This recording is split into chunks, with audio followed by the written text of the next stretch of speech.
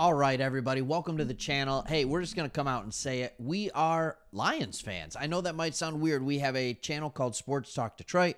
We have another one, Sports Talk Extra, but here's the deal. We are also Michigan fans. Over my shoulder here, you can see the Michigan helmet. Pretty soon, there's going to be a Harbaugh picture, either there or there or there. Signed Harbaugh picture. We love Jim Harbaugh. And so when he got the job with the Chargers, we said, hey, let's ride this thing and let's start a Chargers channel as well, because we know what Jim Harbaugh is going to bring to that franchise, and it is going to change things. And we are going to start by talking about two moves that were made.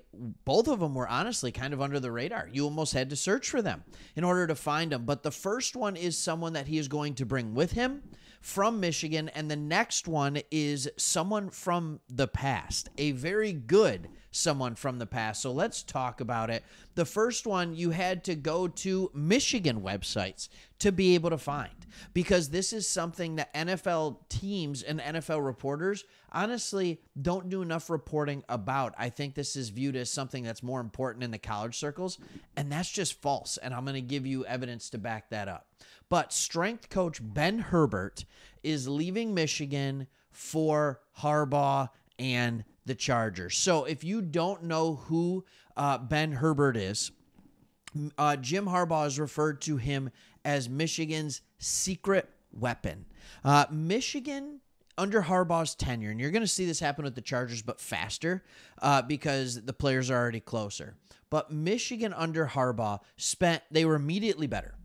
And then they kind of had this little lull. And I think we're going to talk about this more when I talk about the second coaching hire. But that is something that people have experienced in year 4 or 5 with Harbaugh, as he starts to wear on the team, wear on the players. I think that's an old false narrative. But we'll get to that in a second. But it was at its all-time low in 2020, the COVID year. They won 2 games. Now, they only played like 6 or 7.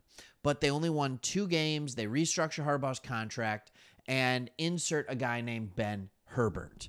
All right, so here's Ben Herbert, and he starts working with these young players, and he starts building them up in the strength training program. And then what you see, the result of that, is 4 years later, you see us as a Michigan Wolverines team looking as fast or faster, as strong, definitely stronger than Alabama.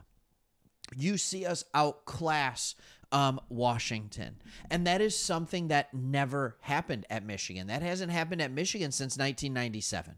So the fact that he was able to do that is unbelievable. He said for the past 7 years, Jim and I have worked side by side through the highest of highs and the lowest of lows. Yes, that is exactly right. Ben said, I have never once seen his commitment to me or to Michigan football waver. He is an incredible representation of intelligence, consistency, and commitment. All right? There's absolutely no doubt. So this is kind of a cool thing when you look at it. I'm sad for a Michigan fan, but good for you. Harbaugh called Michigan's X factor and secret weapon in recent years. He's talking about Ben Herbert. All right? Now Michigan's coming off 3 Big Ten titles, college football national title, and now all of a sudden people are like, oh yeah, Harbaugh can coach.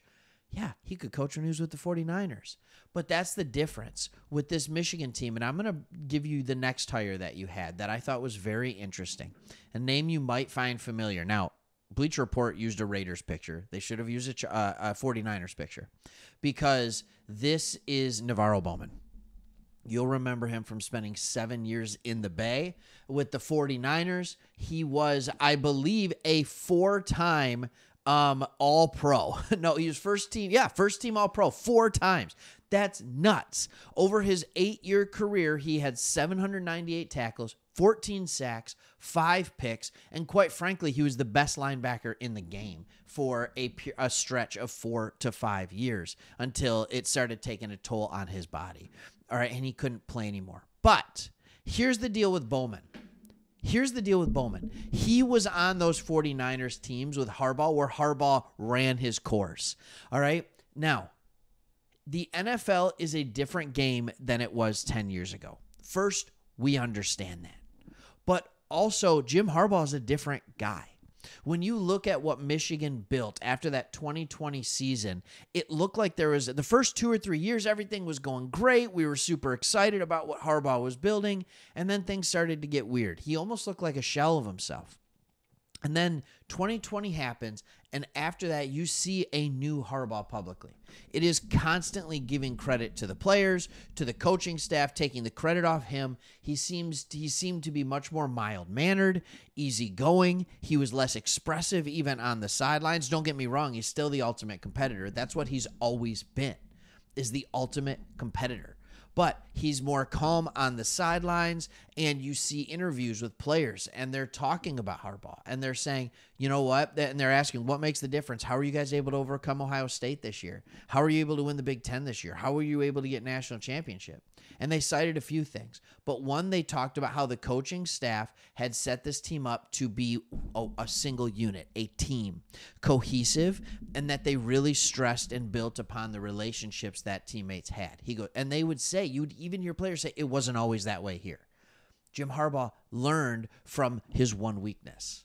All right, he learned from his one weakness, and now he's coming back to the NFL with a mentality that I can be here for a while, and I can build upon these things. As he said, there's only so many sands in the hourglass. And when you're a head coach, when you are as competitive as him, and you realize all of a sudden, hey, there's only so much time. He's 63 years old, right? You get a level of perspective that you may not have had in your early 50s. It's just, or late 40s. That's just simply the way it goes. So now he's a guy who has more experience. We know that he has the chops to coach in the NFL. He's brought a 49ers team to the Super Bowl. All right. And by the way, that team did not get better when he left. Like, the best years were with him. And then now with Shanahan. But I am so excited to see what he can do, not just with Herbert. Like, we know he loves Herbert. He made that very clear. But I'm excited to see what this offensive line becomes when you put the proper offense in it. I'm excited to see what some of these defensive players start to look like. Derwin James having a comeback year. Asante Samuel Jr. Like, I'm telling you, there are going to be players that all of a sudden you're like, that's who he's supposed to be. Bosa, look out this year. All right, if he can stay healthy. All right, we hope you like the channel. We want to become a go-to spot for you for Chargers content. We will be putting out videos every day. Every single day. Make sure to like and subscribe so you get the little notification letting you know that we have a new video out there. Hey, we'll see you. Enjoy the nice sunny weather in California while we are in the cold in Michigan, but feeling warm because we're reporting on you. All right, thanks for watching. See you all on the next one, hopefully.